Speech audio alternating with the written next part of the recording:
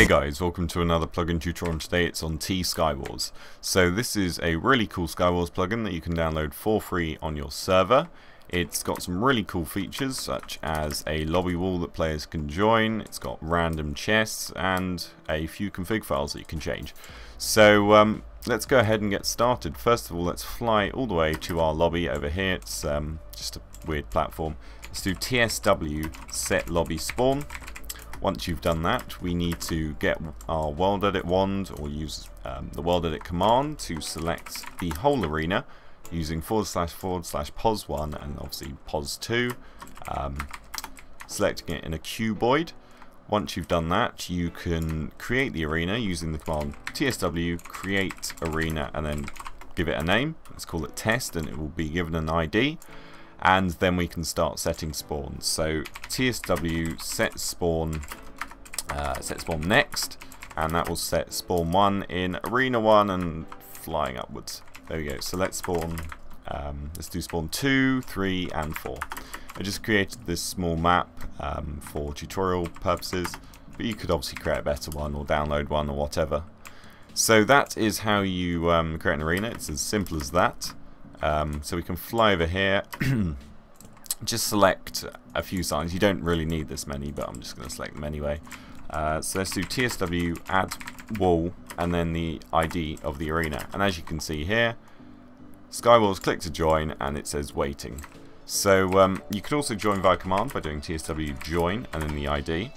And we will join the game, and we cannot actually move or interact with chests. We are waiting for another player to join. So I'm going to get my other account on. So here we are. As you can see, in the chest there are some random items, which is really cool. Let's just pop this on and get the sword. There is a really cool scoreboard on the right, which appears to show a lot of information. So it shows the mode, the map, and information about refills. So hopefully that gets fixed soon, and then it'll be really cool. So ooh, iron armor, that's what we want. And then we can kill our other account.